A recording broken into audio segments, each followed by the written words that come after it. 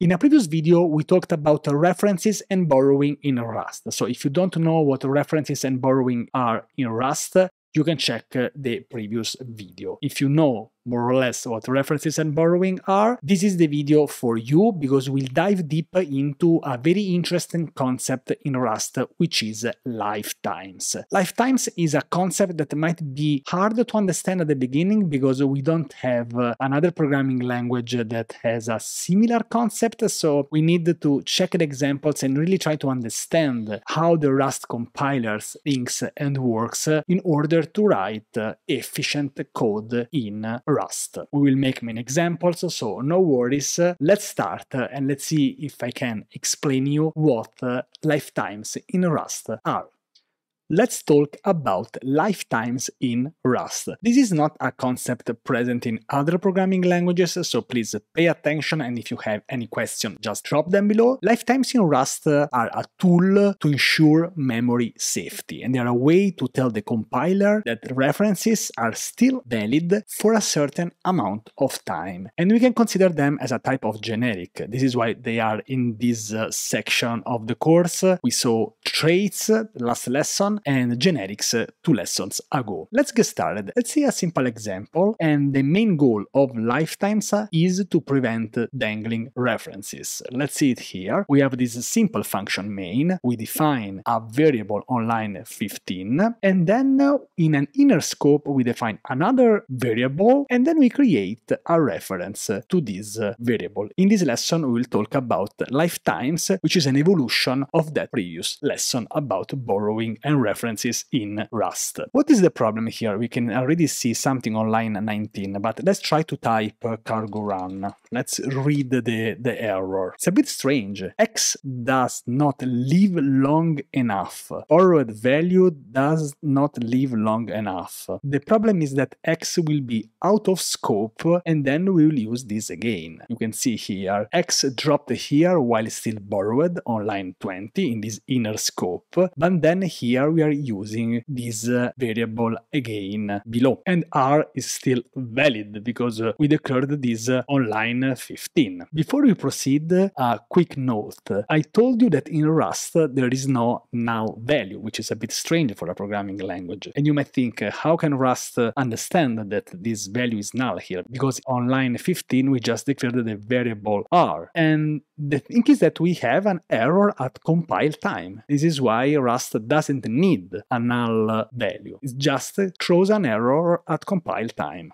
Rust has something called the borrow checker, and I made a small example here on how the borrow checker works. You can see we have this A and this B, and as you can see, the B block is much smaller than the A block. It's like inside this A block. The program is rejected here because B is shorter than A. The subject of the reference doesn't live as long as the reference itself. To fix our code, we should do something like this, where X, that has this scope B, is bigger than A. So R will always be valid when X is valid. Let's try to run this again, cargo run, and now everything works as intended. Now that we understood the logic behind lifetimes, let's see this in a practical example, and let's see generic lifetimes in functions. We have a function main here and a function longest that returns the longest between two strings given as parameters. You can see here on line 22 there is the declaration of this function. If xlen is greater than ylen, return x, otherwise y. This code is just an example, of course. So let's try to run this code, cargo run, and we have another error. Missing lifetime specifier. Why? Because we don't know which of these two pieces of code will be executed. We don't know if the value will be x or y with this syntax. And you see here the compiler is also suggesting the syntax we should use. So let's add these generic lifetimes in this function. In the previous example, we managed to fix the code writing this in a different way. But here we really don't know if we will go in this scope X or Y. So there is no solution here unless we use lifetimes. So let's use this lifetime annotation syntax. It's already here. We need to change line 24. The syntax is similar to generics. We see we have these angular brackets and we can use the apostrophe and then any letter we want. Usually you use A. We can use any letter we want with an apostrophe before that. For example, a simple A. We also need to add this here. The syntax is a bit weird, but we will get used to it. So on here in the definition of the function close to the name, then on the parameter x, parameter y, and also in the return type. Okay, and now the code should compile. Let's type cargo run, and now it's working and it's also returning the right result. This function signature now is handling the reference to the block X or block Y when we are returning here this print statement correctly. We just implemented our very first example with lifetimes. Check line 24. This is what you need to get familiar with.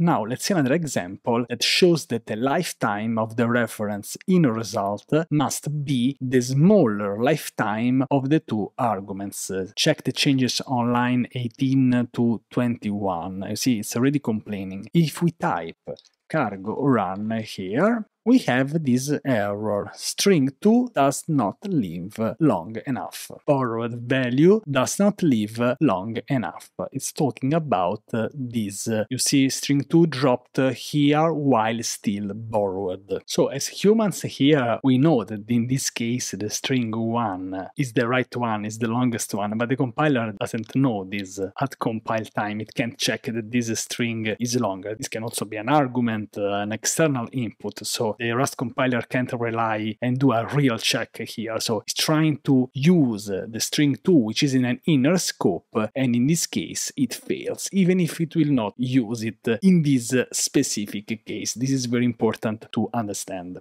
Now, let's start thinking in terms of lifetimes, and the way in which you need to specify the lifetime parameters depends on what the function is actually doing. We should not put lifetimes everywhere now just because we just learned them. For example, let's say that I keep the function name as longest, but I always return the first string here, the x1. In this case, for example, we don't need to specify a lifetime for a parameter that will not be used by the function. This is just, of course, an example. Now let's check this other example, because this is interesting. Let's say that I define this function with lifetimes, I define parameters without lifetimes, but I put a lifetime as a return type. You can see here on line 25, this one. And I just return an hard-coded string. So now this should work, because you're just defining a string here and returning the string. No, it's not working. Cargo run. The problem is that if I'm using lifetimes, I should use them correctly. So if I'm using a lifetime annotation in the return type, this should match at least one of the types given as parameters. So since we're not using any lifetimes here, the compiler is throwing an error, even if this is just a hard-coded string and I want to just, return a basic string. So if you're using lifetimes, you should use them correctly, and the lifetime annotation should be in at least one parameter or more. This is very important to understand. You can also use lifetimes annotations in struct definitions. If you want to know more about structs, there are many lessons in this course. We can define a struct with the name, and we see it's very similar to generics. We use this apostrophe annotation, and then we define this part ampersand apostrophe a. And in this case, the lifetime of the important excerpt struct on line 21 will be the same as the lifetime of the first sentence variable on line 20. They are tied together in this case. And now you might be very confused because you can say, hey Francesco, but we never used lifetimes so far with all these functions. Why are we introducing it just now on the 26th, 27th lesson? Because in the previous versions of Rust, developers had to annotate with lifetimes all the functions. Instead, now the compiler is smarter, so you don't need to add lifetimes for some patterns that the compiler can recognize. So basically the compiler will add the lifetimes annotations with you if you use some famous pattern. And for example, we use it in different ways here on line 29, 34, 37, but the annotation of this fn first word function should look like this one. I wrote this on line 25, so check line 25 and check line 13. Do you agree that line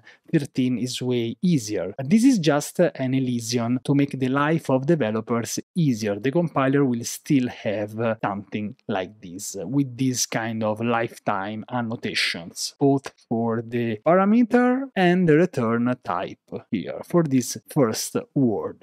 3 rules for lifetimes. Number 1, each parameter that is a reference gets its own lifetime parameter. Number 2, if there is exactly one input lifetime parameter, that lifetime is assigned to all output lifetime parameters. We saw an example some time ago. And number 3, if there are multiple input lifetime parameters, but one of them is at self or at mutable self, because this is a method, in this case the lifetime of self is assigned to all output lifetime parameters. Can we use lifetime annotations in method definitions? Well, methods are functions, so the short answer is yes. We see an example here. Check, for example, line 13 and 14. We have a struct with the lifetime a on this field art, and then we have impl, square brackets, apostrophe a, important excerpt a, and here we have this method level with ampersand self. And notice that here we don't need to add the apostrophe because of Elision. So the compiler will understand that here we are using lifetime, and this is a recognized pattern. We are almost done. I want to mention static lifetime, so it's not recommended, but we can define a variable that will live for the whole duration of the program using this syntax. For example, let s ampersand apostrophe static string. Okay, don't do this if you don't know what you are doing, because in this case we are using a lot of memory.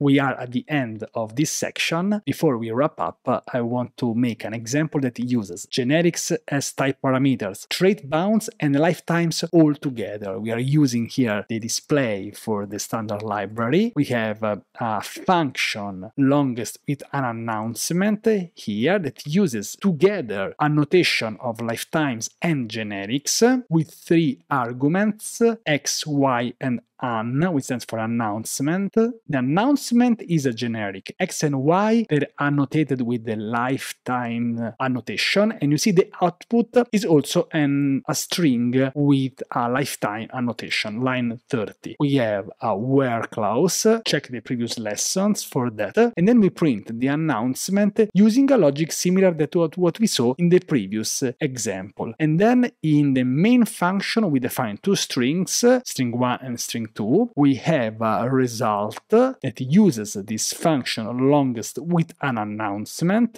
and then it prints the longest string returned by this function. Let's try it out.